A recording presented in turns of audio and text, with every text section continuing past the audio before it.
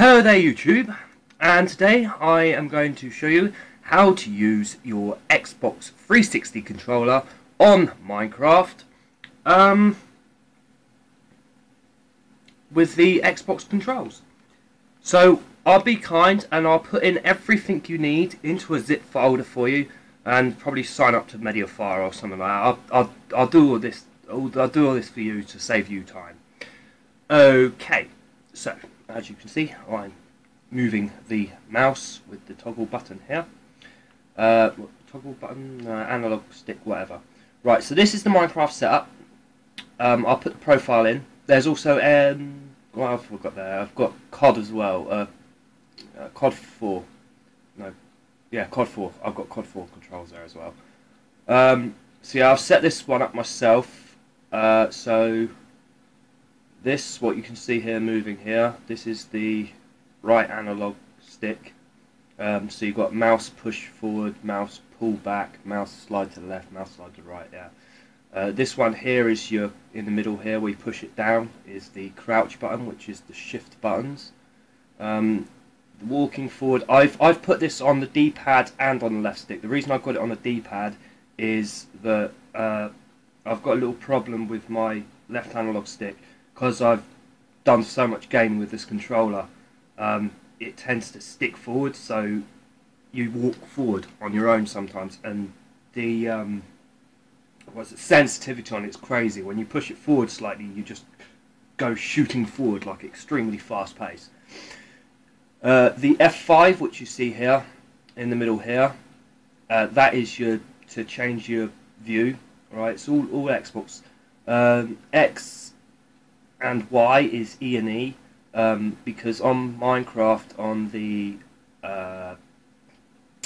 Xbox 360 version, you press Y to open one section of your inventory. I think that's just like to get your stuff, and then you press the E button to do your crafting, or the other way around, something like that. But it's the same inventory on the PC, so you just press E. Both X and Y is E and E. A is space to jump, of course, and Q, which is B on the controller, that's to drop something. Left trigger is the right mouse click. Right trigger is the left mouse click. So you get the right way round for shooting and that. LB is mouse wheel button push up, and RB is mouse wheel button push down. So that selects your icons, what you've got there. So that's all set up in the Xbox way.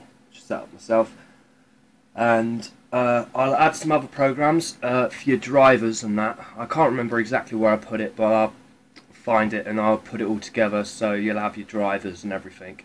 And you need a wired controller, wired Xbox controller. It won't work for the charger wired things. You need to actually have a proper wired Xbox control, and you need to download the drivers, but I'll put those in there for you. Alright, so I hope you enjoyed this little tutorial on playing Minecraft with the Xbox 360 controller. I can't really give you a gameplay because I can't find an on-screen recorder that records Minecraft.